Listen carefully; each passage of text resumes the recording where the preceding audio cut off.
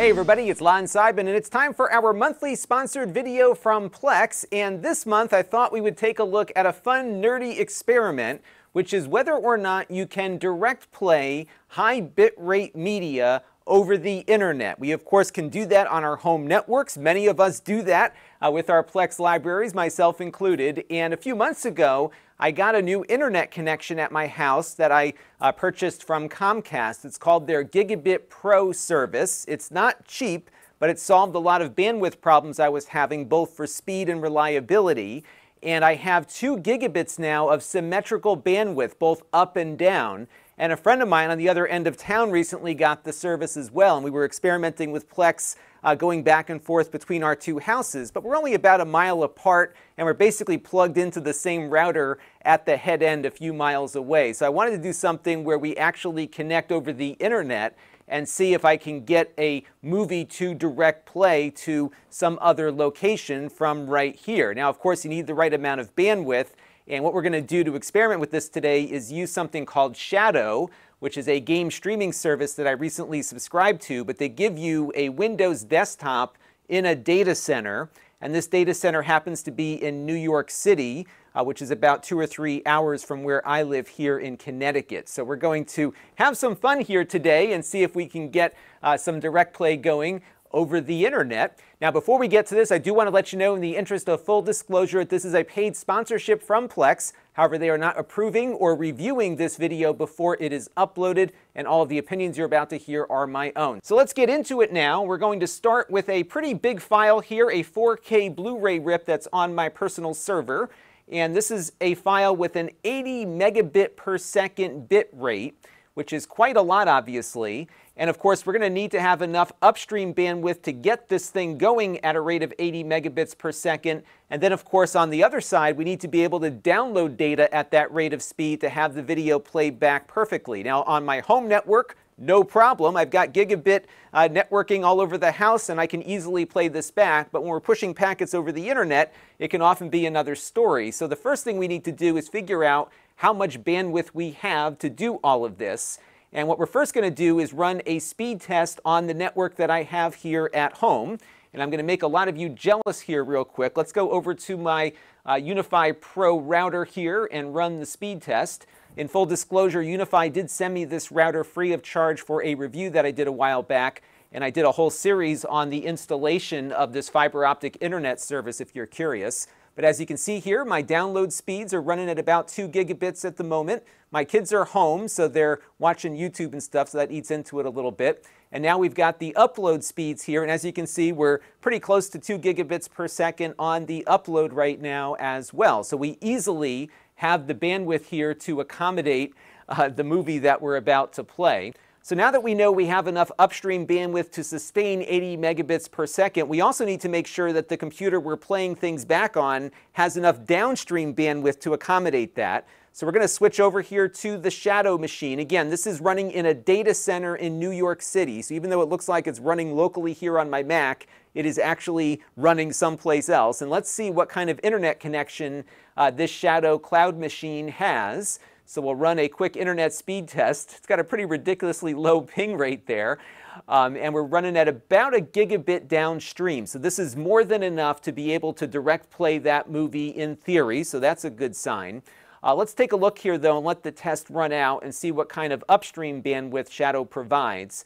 And it looks like on the upstream, it's only about 105 megabits per second. This is not important for this exercise because we are streaming from here to there. So the upstream here is important, and the downstream there is equally important. But if we were running the server on the Shadow machine in New York City, that 105 megabits per second bandwidth might be a little too close for comfort, especially with some of the higher bitrate 4K films that are out there that sometimes can run as high as 100 megabits per second. But for now, because we've got 2 gigabits upstream and we only need about 80 megabits, and we have a gigabit on the downstream on the other side, we should be in good shape. So let's spin this up now and see how it all works. Now, typically when I am away from home, I have my Plex server automatically transcode video, no matter what it is, down to about a 2 megabits per second 720p stream. And I do that because most of the time when I am trying to access my server remotely, I'm either at a hotel with really lousy bandwidth or I'm on the road with my cell phone, and typically 2 megabits per second is what I found works the best. Now, in this instance, we are going to go for the gusto here and just go back to playing the original quality. But I'm going to pull up a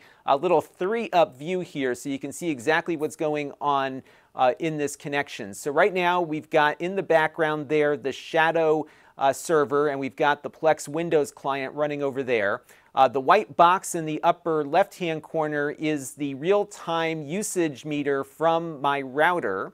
And then on the right is my app, my Plex app running on my phone that gives me an idea as to what's currently being served from my Plex server. And as you can see here, it is transcoding, hardware transcoding, the video from 4K HEVC to H.264 at 2 megabits per second. But what I'm going to do now is go over to the playback settings here and crank it up to original quality. And then what I'm going to do is go back here and hit play. And let's see what happens. You can see now that the transcoding shifted away from transcoding and over to direct playback. And you can see my meter here is cranking away, running at anywhere from 80 to 100 megabits per second, depending on the variability in that particular video file. And we're doing it. It's playing back just fine. And it looks like it's working pretty nicely here. Now, of course, I am on a very expensive Comcast residential connection, and I'm connecting on the other end to a computer located in a New York City data center. So we've got a very reliable connection between our 2 points here. It's possible on a residential connection on both ends, you may not see this kind of performance, but the bottom line here is that it's definitely possible if you have enough bandwidth at both locations to be able to play back your films or whatever else you want to play back without any real limitations in the quality of the video. You can do a direct play, again, provided you've got enough bandwidth between the 2 places you're communicating with. And of course, you want to make sure that you don't have a data cap that might quickly get eaten up. Typically, when you're looking at a Netflix movie or something like that, you're in the 20, 25 megabit per second territory at the most. And here, of course, we're cranking away at 80 to 100 because these Blu-ray movies have just so much more video and audio data on them versus what you typically get with a streaming provider. Now, every Plex client has the ability to set the remote quality level. So right now I'm on the Windows TV client here, and you can see that it's set to 2 megabits per second on remote quality at the moment. But if I select that here and go over to original, that will force it to never transcode video from the remote server. And if you're at a fixed location where you know you always have that bandwidth available, then set it to that and you don't have to go in and do it every time you start up a piece of media. By the way, the online quality here is for the online services that Plex offers, like their free movie service and the web shows and stuff. That's different than the remote quality setting here, which is for the remote server that you're connecting to. Now, as many of you know, Plex supports over-the-air TV if you have a compatible antenna. And what it will do is it'll pull down those digital TV signals over the air and bring them right into your Plex server so that your clients can play back either live TV or record stuff with the DVR feature. And right now I've got a broadcast here running from my local CBS affiliate. This is a 1080i MPEG-2 signal. That's what you get over the air at the time I'm recording this video. And right now I've got the transcoder doing what it usually does for me here, converting that 1080i MPEG-2 to a 720p H.264. But what I'm going to do now is go and click on Play Original Quality. Now watch what happens here. Look how fast this goes, first of all. This is over the internet. And now we're going direct stream here. We're pushing about, I don't know, 10 megabits per second or so of MPEG-2 video data. But in the testing I was doing a little bit earlier, it was flawless. It was working as well over the internet as it does here in the house. And that really surprised me, just how well this worked over the internet, again, with a good, reliable connection.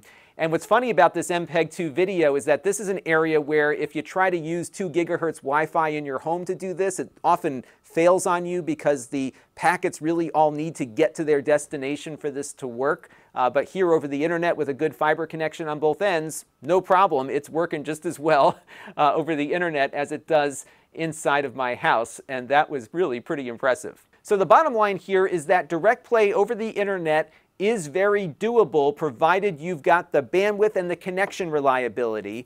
And I think if you have some kind of fiber optic internet connection at home with decent upstream speeds and you're visiting places that have decent downstream speeds, then it might be possible to serve your Plex media over a lower cost device. Maybe a cheap NAS box or a little mini PC that can't do hardware transcoding all that well could actually be a pretty decent Plex server if you are doing direct play, because just like on your home network, you're just pushing out the raw data as opposed to having to process it first. So something to think about and maybe something to play with if you have a decent upstream connection as well. I've got a whole series on my adventure to go from a very lousy cable connection to the fiber optic connection I have right now. It was a fun thing that I know a lot of you subscribers enjoyed following, and it's been great to have all of this bandwidth finally. But for me, the most important part was the connection reliability that I didn't have before, which was making my live streams so difficult.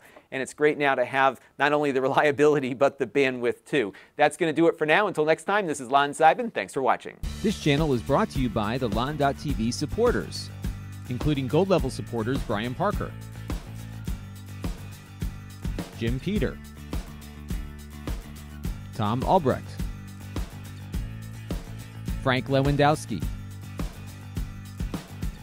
Mark Bollinger, and Chris Allegretta. If you want to help the channel, you can by contributing as little as $1 a month.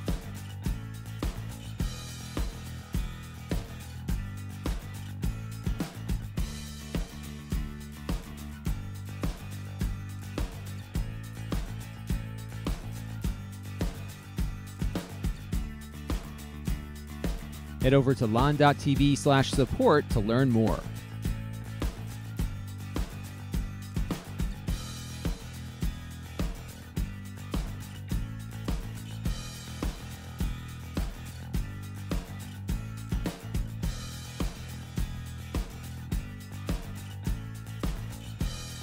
And don't forget to subscribe. Visit lon.tv/s.